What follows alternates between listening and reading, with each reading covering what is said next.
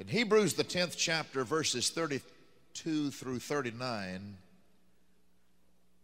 but call to remembrance the former days in which, after you were illuminated, you endured a great fight of afflictions, partly while you were made a gazing stock both by reproaches and afflictions, and partly while you became companions of those who were so used. For you had compassion of me in my bonds, and took joyfully the spoiling of your goods, knowing in yourselves that you have in heaven a better and an enduring substance.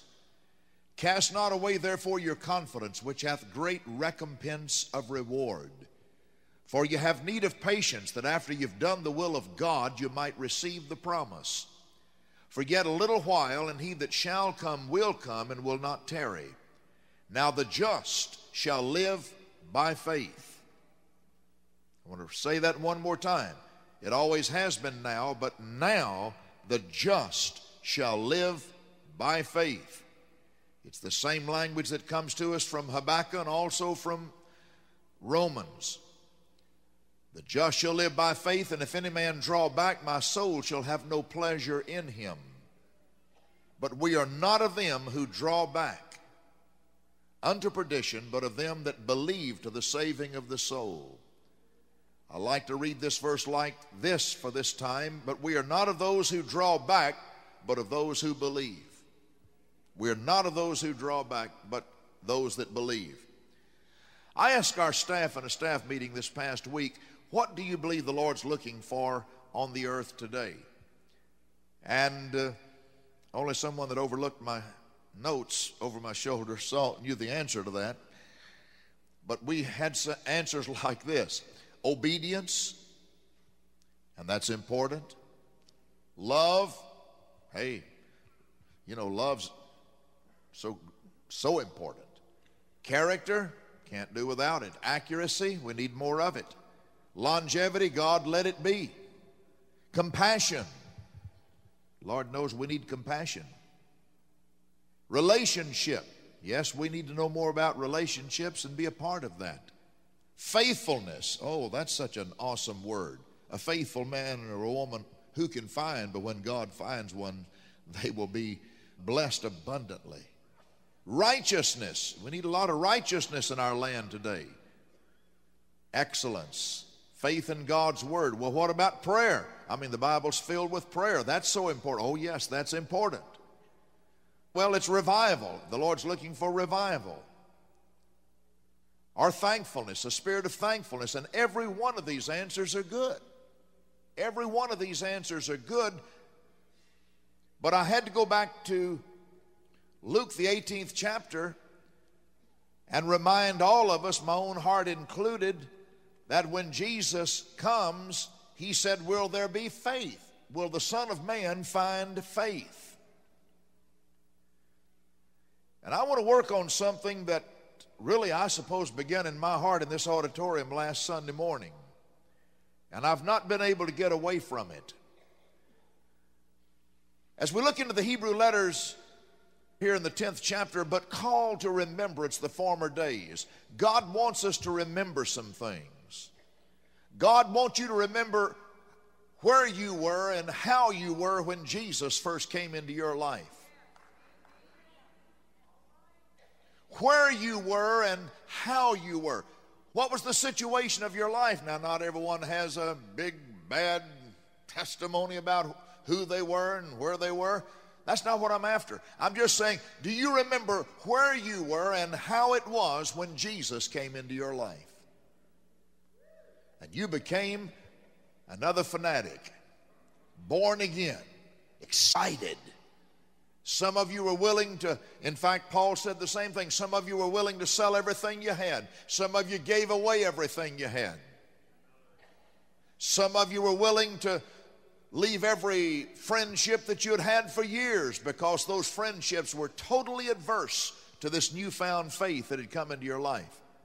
Doesn't mean we have to turn our back on everything, but sometimes you do have to make those decisions. Jesus said, let the dead bury the dead. That's a strong one. How was it when Jesus came into your heart?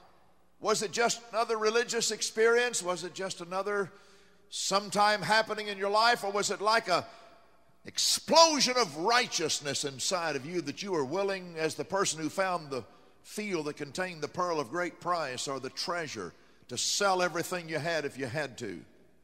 And has it been worth it? Think about it. Has it been worth it to walk away from some of the things that some of you walked away from? Has it been worth it to make the commitments that some of you have made?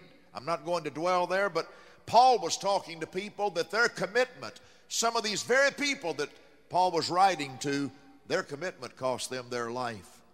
Their commitment cost them their fortunes. It's as it was in the early days of America. So many of those who signed the Declaration of Independence, that it literally cost them everything they had to be part of a nation that's enjoying what we're enjoying today. So how was it? How was it when Jesus first came into your life? Where were you? How was it? Can you still think back? I can still look back at 3 o'clock in the morning coming in from East Texas when I went to sleep at the wheel and that car went totally out of control at a very high rate of speed. And when it all settled down, the only thing I had time to do was just say, Jesus, Jesus, Jesus. And I wasn't even right with him, but he heard that. God does some business on credit. Can you say amen? It's all I could do. I didn't have time to pray one of these great New Testament prayers. All I could say was, Jesus, Jesus, Jesus, as I was awakened to the terrible sounds of an automobile out of control and the grinding and all that goes with it. I can still think back to that night and I say, thank God, God spared my life. That could have been it. All over America, it was it for someone this last week. Maybe crossing a street, maybe driving a car. A person said the other day, I was just minding my business, driving at a very safe rate of speed, and a big truck ran a stop sign, and their life has been changed. I think we need to look back and remember where we were and how we were when Jesus first came into our life. And it might not have been that dramatic at that time, but think what a change Jesus has brought into your life. What a wonderful change has come into your life. Call to remembrance the former days in which, after you were illuminated, when Jesus came into your heart, you were willing to sell anything, to do anything, to endure anything, just to hold to the nail-scarred hand of Jesus. In fact, he said, you took joyfully the spoiling of your goods. My. Then in verse 5, he said, cast not away, therefore, your confidence, which hath great recompense of reward. Don't cast away your confidence. Oh, it has great recompense of reward. Implying that there are many believers who have and who will cast away their confidence. You know, your confidence is what keeps you going. I read with great interest. I'm not an avid golfer. It'd be nice if I was, but that's just not one of my great talents. But I was reading in the paper here just a few days ago, Tom Watson, 48 years of age, old-timer. It kind of hurt my feelings. Old-timer. He's the second oldest man to ever win out at Colonial. Ben Hogan was the only other man, 48 or over, that ever won out there at that particular age. Over the hill at 48. Well, let's move right along here. I don't want to stay there. And do you realize that that man for 21 years had played Colonial? 21 years. 21 years. Now that would be very discouraging to me, to play for 21 years and never win. Oh, he placed and he made money and that was his living. But something I read, I'm always looking for the story behind the story. I'm always looking for that little nugget that maybe someone else didn't just quite see it. And as I was reading, I stopped and I backed up and I read again. He said, you know, when they first started, others were leading and other things were happening. But he said there was a time when something in me, he said I'm going to say there was an inward knowing. And here's exactly what the man said: if I can keep the ball out of the Trinity River, I can win. If I can just keep the ball out of the Trinity River, I believe I can win. He felt it in his bones. The confidence was there. Something inside of him said, after 21 times of going for it, 22 is going to be your time to win.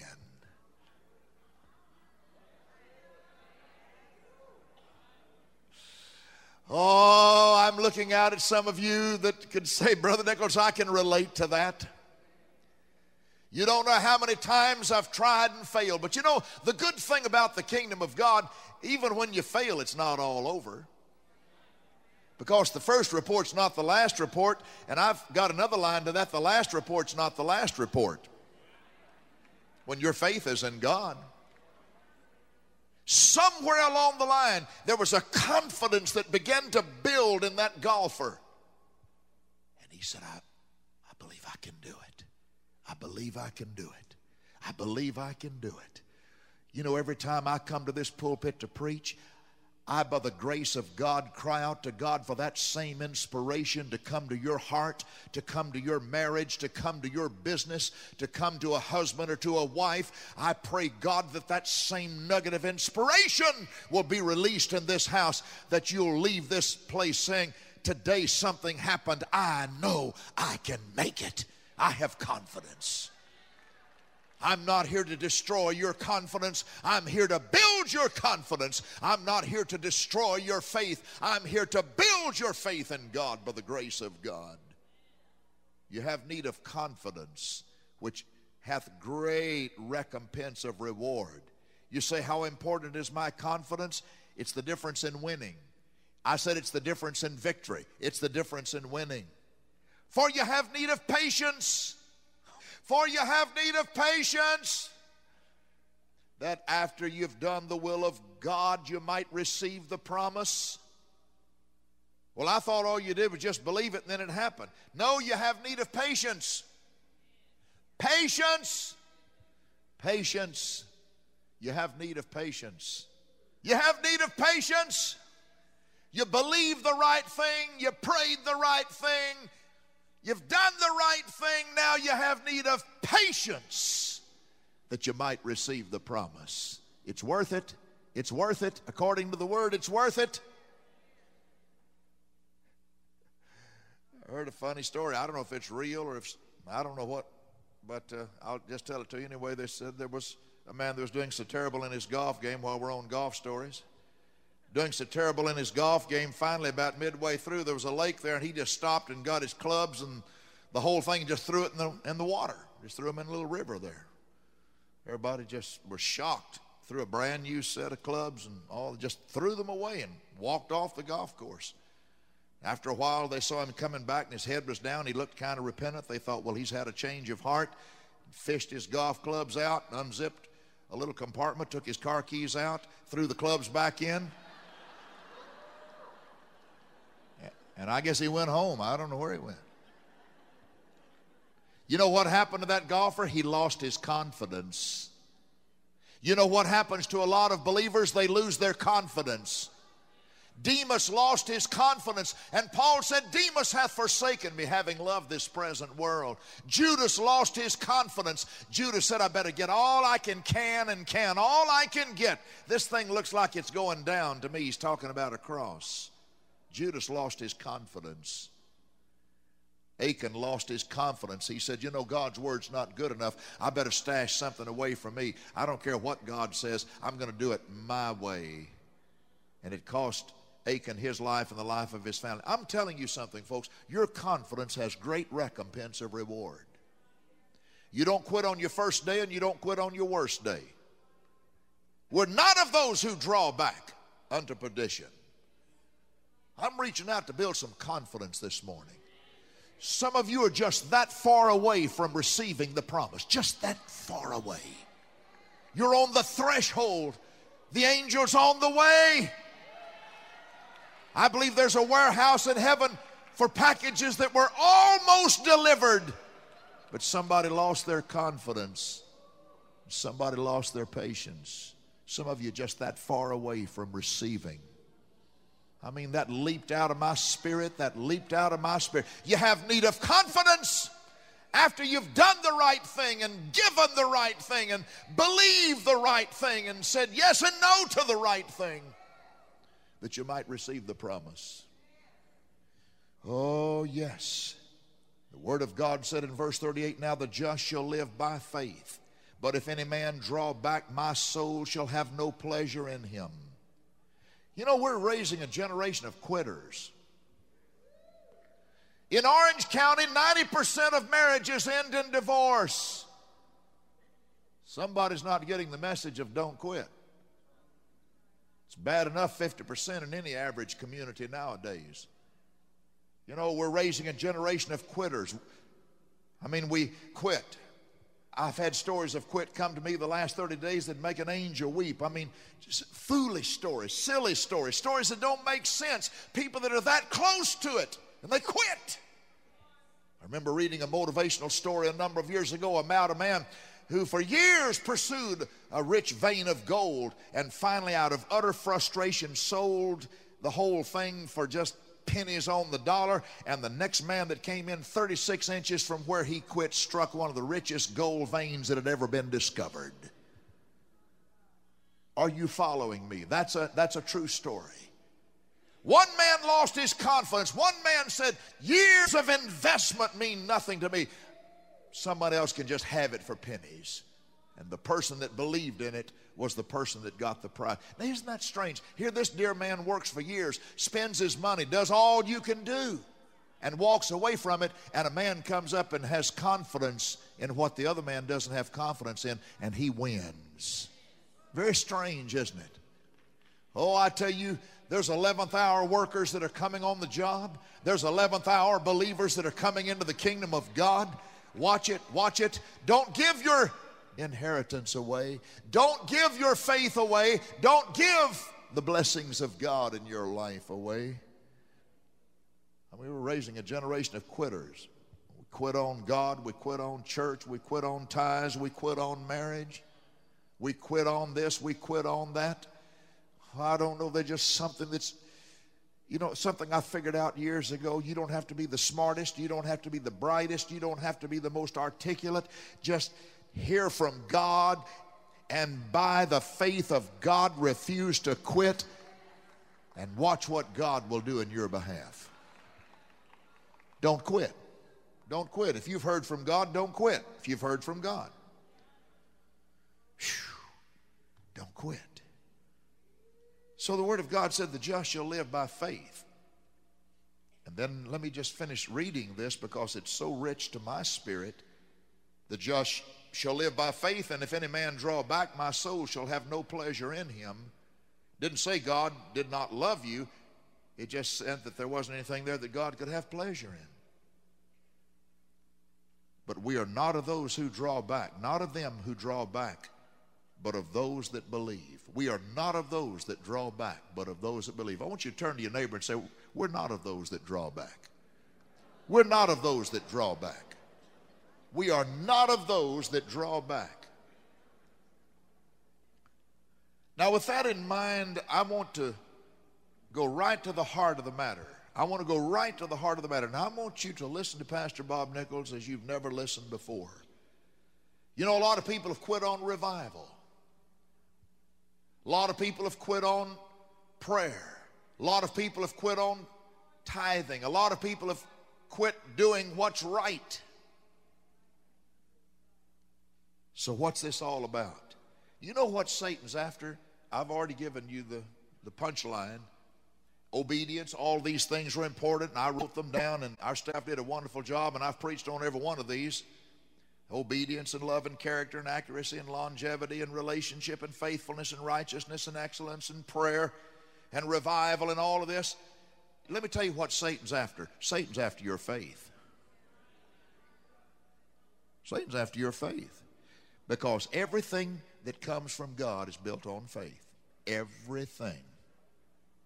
Everything. You can't love like you ought to love unless it's built on faith. You can't, even your giving must be mixed with faith. Please listen to me. Your tithing, do it in faith. Some people pray, but they look like a sour persimmon. God wants you to pray in faith. Why, there was a man that 2 or 3 years ago that fasted. He said he was going to fast until a certain thing happened. He died. You say, did God let him die? No, he killed himself. God didn't tell him to do that. He wasn't even a believer anyway, but he was going to fast until all the hunger of the world was alleviated.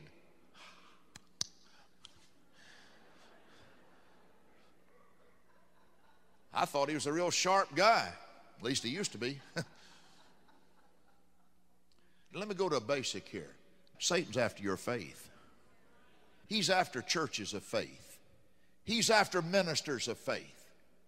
If he could stop your faith, he could stop television. If he could stop your faith, he could stop radio or whatever you're doing. If he could stop your faith, he could stop revival. If he could stop, but he can't do it, he can't do it, can't do it, can't do it, can't do it. Can't do it unless you let him do it. First of all, I want you to write down God is a faith God. God's a faith God. Everything God ever said, it happened. If God ceased to be a faith God, he would self-destruct because his word would no longer be valid. God is a faith God. And because we produce after like kind, when God created Adam and Eve, he created them to be faith people. And this just came to me the last few days. I mean, I should have seen it a long time ago. Did you know, you talk about getting a word from God, Adam and Eve got a fresh word from God every day. I mean, there's a few days go by sometimes, no rockets really fire in my spirit. Every day, Adam and Eve got a word from God. Every day in the cool of the evening, they knew where he would come, they knew when he would come. God would come in the cool of the evening, and God had a word for that evening and a word for the day to come. And you know, all Adam and Eve had to do was just to do what God told them last. That's all they had to do. And God said, there's only one thing in the garden that you're not to touch. Let's let it be this. He said, don't touch that tree. Don't touch the tree. You live in paradise. No mortgage payments, no car payments, no hassles. I mean, no utilities, no hassles. You just wake up in the morning and just say, here we go again. The temperature was perfect, no thermostats. Wasn't too cool, wasn't too hot. God said, the only thing you get, don't touch one thing. Now that's the only word that God gave them. And God had a purpose in that because God did not want this beautiful paradise to be taken from them. And anything God tells you not to do, God tells you that so that you'll not lose the wonderful things that God's doing in your life. Hey, God has this thing figured out. God is not calculating how he can rip you off. God's calculated how he can bless you. Blessing is on the mind of God. See how many times blessing is in the scriptures. Blessed is the man that walketh not according to the counsel of the ungodly, nor standeth in the way of sinners, nor sitteth in the seat of the scornful. Don't do one thing. Well, you parents are already ahead of me. You can give a child the run of the house and say, don't do one thing, and it may be while you're there or while you're not looking, there's got to be a touch. And boy, was it a costly touch. Was it a costly touch. And Adam and Eve committed high treason. You know what? Listen, the big deal was they stopped believing the word of God and started believing the word of Satan.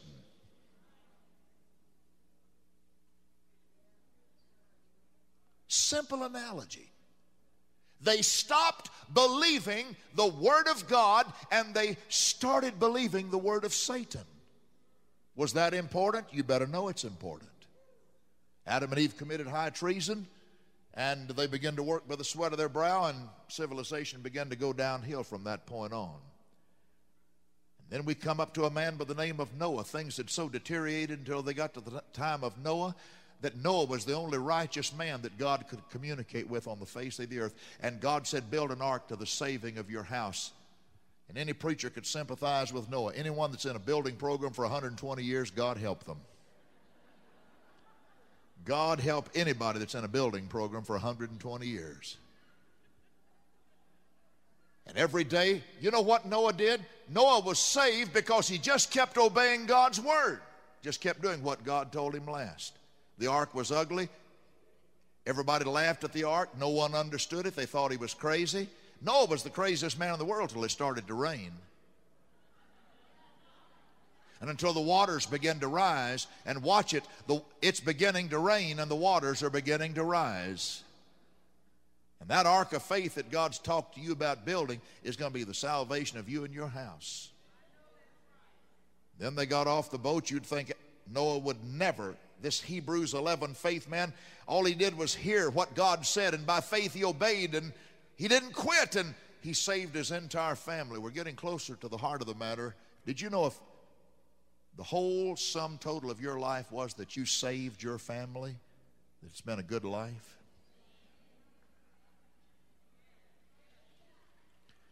I know of preachers that have saved the world, but they lost their family.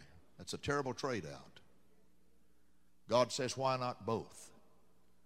And I salute the field ministries of this church, your love for your children and your faith for them. Let me tell you something. We can win the world and lose our own. It's a terrible, terrible trade-out. He saved his family. Noah saved his family. By the grace of God, he saved his family. But then he got out of the ark, and man goes back to same old, same old. And then there was a faith couple by the name of Abraham and Sarah. And God came to Abraham. This thing reads too easy. It really reads too easy. You know all of this, and some of us still don't do it. We've been taught it for years. We see the fruits of it. We know the scriptural validity of it. Here's Abraham just out in the middle of heathenism, and God comes and reveals himself and said, Abraham, I've come to cut covenant with you, and if you'll just obey what I'm asking you to do. He said, can you count the stars in the sky? Can you count the sands in the seashore? He said, so shall your descendants be. All you have to do is do what I ask you to do. All you have to do is do what I ask you to do. Don't do what I say don't do, and do what I ask you to do. Simple. Was Abraham and Sarah perfect? No. But I have a word of hope for us. God doesn't just for the rest of our life judge us on the performance of one specific thing. God sees the longevity of our life. Aren't you glad that God didn't judge you on your worst moment?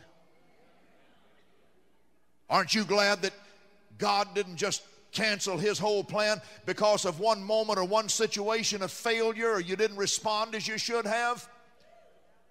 Abraham and Sarah had some failures, but overall they just kept doing what God told them last. And then we go on to this thing, and then finally man said, we don't like God's system, we want a king. And God said, okay, if I give you a king, you're going to have the consequences of a king. And so God gave them a king, and Saul started out wonderful, but then it all went another direction. And then there was David, and as wonderful as David was, and David was a man of faith, but there were failures in his life, and in every king there were failures. And finally this thing degenerated down. Hey, the happy part's coming, just hold on. This thing degenerated down to where there was 400 years of silence. God had been trying to say something. You parents ever get tired of trying to say something and people won't, kids won't listen to you? Huh? How do you think God feels? How do you think God feels? I mean, God is saying everything a God can say, promising everything a God can promise, giving everything that a God can give, and everybody just whistling, going down the road, not giving God the time of day. And finally there was 400 years of silence. Now man's trying to hear, but God's not talking. It's scary when God doesn't talk. 400 years of silence. Oh, folks, there's a powerful truth that's winding and unwinding through what I'm saying here today. The star began to shine, and a John the Baptist began to preach. You know, all John did was do what God told him to do. That's all he did. Strange guy. Kind of weird. But he obeyed God.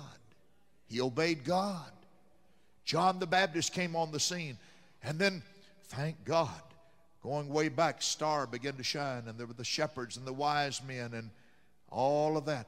And thank God, unto us a son is born, unto us a Savior is given, and his name is Jesus. When God sent his only begotten Son to this world, he sent a faith son. He sent a faith son. Jesus caught the vision. He said, I do always those things that please the Father.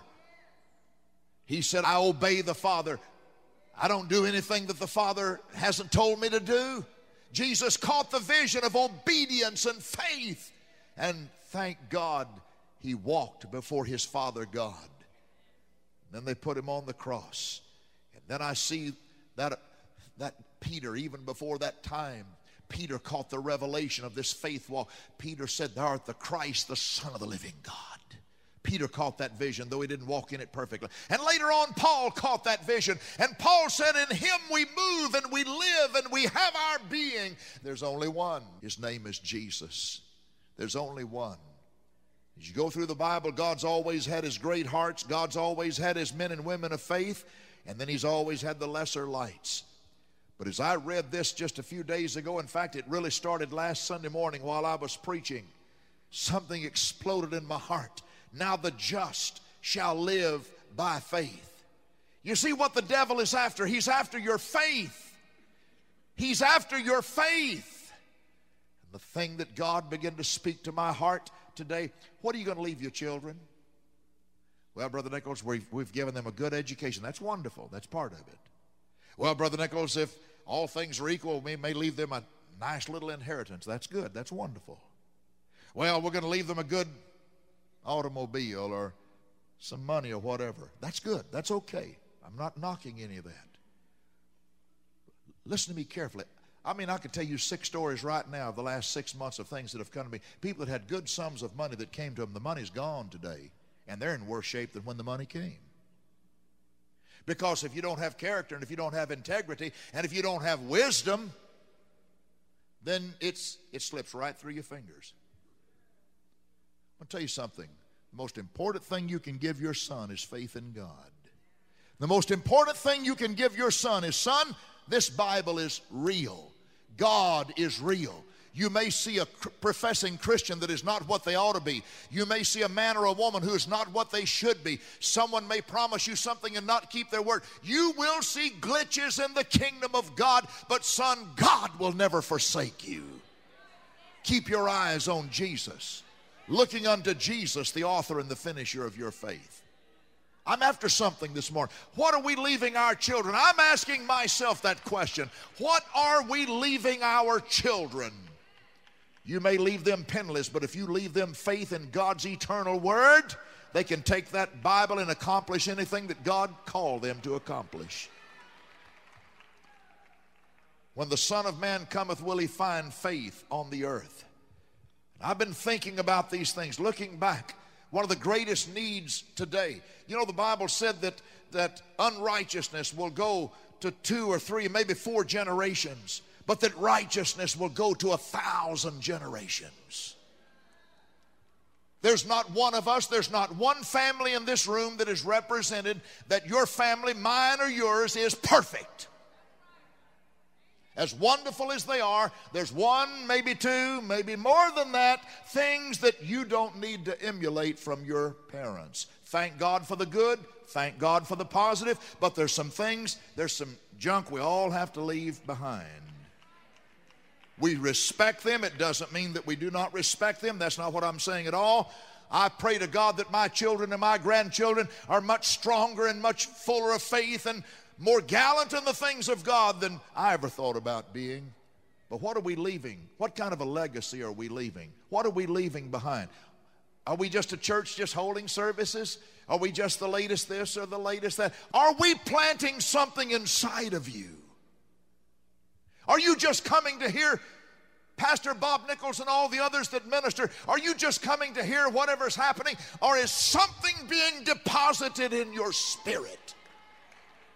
Something of faith and hope and love and courage. Is something being imparted unto you that when the devil offers you the very best he has, that you look at it and say, that's garbage in comparison to the reward and the knowledge of the Lord Jesus Christ? The governor of this state said in his generation, if it feels good, do it, was the theme. And he said, our nation has suffered in some graduation just in the last few hours. He said the theme of my generation was, if it feels good, do it. And that's prevailing all across the land. Where is a man that cannot be bought? Where is the woman that will not give of her virtue? Where is the businessman that will do the right thing? Where is the preacher who will not sell out cheap? Where is the couple who say we will be true to each other? Where's the family that dares to stay together? God's raising up a faith generation. I don't know what that word means to you, but I'm talking about believing that God said what he meant and meant what he said. Faith is believing that God in his word said the right thing the first time. Faith is believing God's word concerning my life, and fear is believing the devil's word concerning my life. Let's say that one more time.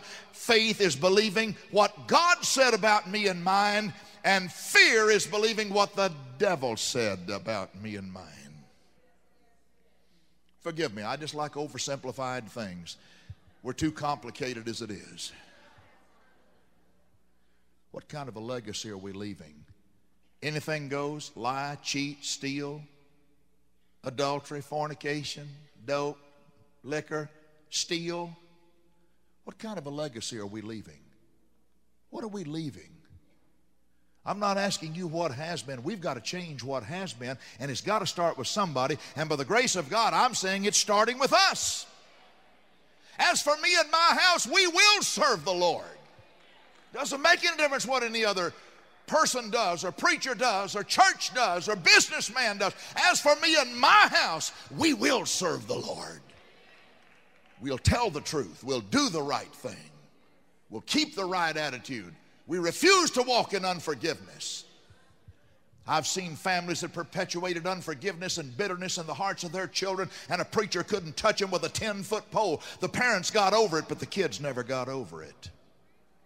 Let me tell you something. If there's something you see wrong in the church, for God's sake, for your sake, and for your family's sake, don't sit around and mouth that and chew that and espouse that. Don't sow poison and bitterness in the lives of your children. Then they won't believe the youth minister, they won't believe the pastor, they won't believe anybody for the rest of their life. If something's wrong, pray about it. Commit it to God. Church is not built on perfect people. It's built on people who cry out to the perfect one and say, help us, Lord. When the Son of Man comes, will he find faith on the earth? What are we imparting? I tell you, there's something more important than giving your children a good education, and that's very important nowadays. Something more important than giving them a car when they graduate or when they're in high school. That's nice, that's wonderful, but that's not the most important thing.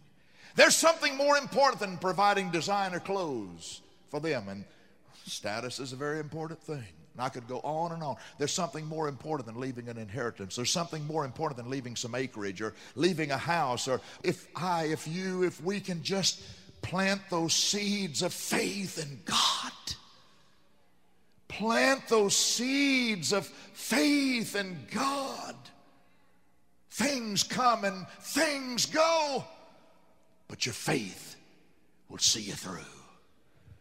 Things can slip through your fingers and mean absolutely nothing, but oh, faith in God will see you through. Faith in God will bring you out. Faith in God will raise you up. Faith in God will give you character. Faith in God will give you that ability to not quit when the going gets tough. I'm telling you, we're raising a generation of quitters. I don't really understand the game of hockey. I just understand it's high energy and exciting. But I admire those guys. Man, they don't quit. I mean, it's in your face all the way. And I tell you, if we could catch that hockey spirit that they seem to have, and when we get a hold of a promise of God, Satan's not going to have the hockey puck of the promise that God's given me. I'll fight for it. If he makes a goal, he'll do it over my bruised body. And if he makes a goal, I'll be back to make the next one. I've traveled on a number of different occasions and seen hockey teams. I don't even know who they were. Now I can spot them. I used to think somebody had been out drinking in a bar room all night until one or two. You can just see that look. They just got a look about them. And one day I said, well, what have you guys been doing? They said, we're hockey players. And said, we had an in-your-face one last night. And I mean, there was blood and there was stitches on one or two, and I mean, it was something else. But you know, they weren't complaining about it. They said it was something else. They said we did not back off. We gave it everything we had.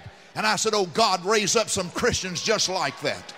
We may come out a little bruised. We may come out a little bloody. We may come out with a few stitches. We may come out with a few wounds, but by the grace of God, we did not quit. We're not going to quit on God. We're not going to quit on the promises of God. We're not going to quit on the covenant of God. We're not going to quit.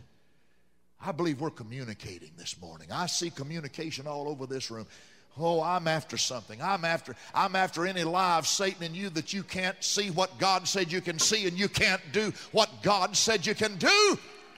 We're not of those that draw back. We're of those that believe. And how long are we going to believe? We're going to believe until we see it.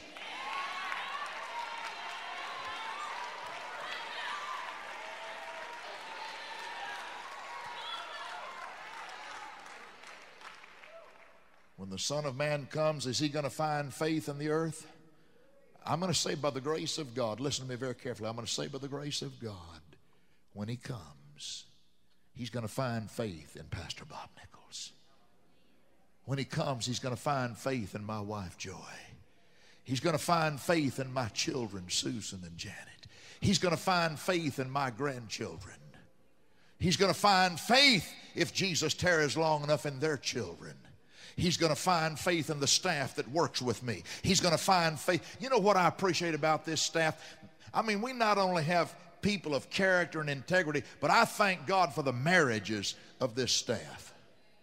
We have some wonderful people here. And I'm not talking about personalities. I'm talking about faith. I'm talking about faith.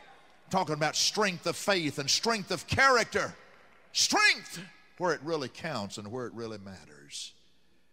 You know, I was just thinking about the promise of the day of Pentecost. I'm going to preach that one of these. I just got to thinking about before Pentecost ever came. I mean, I get all excited from Pentecost and all, but I just think, you know, failures begin to practice a pathway of faith. I mean, before the promise was even poured out, just the promise, just believing the promise. Dysfunctional, discouraged men and women turned to God. 120 people left families, jobs, vacation, sick leave, schedules to go to the upper room and tarry until.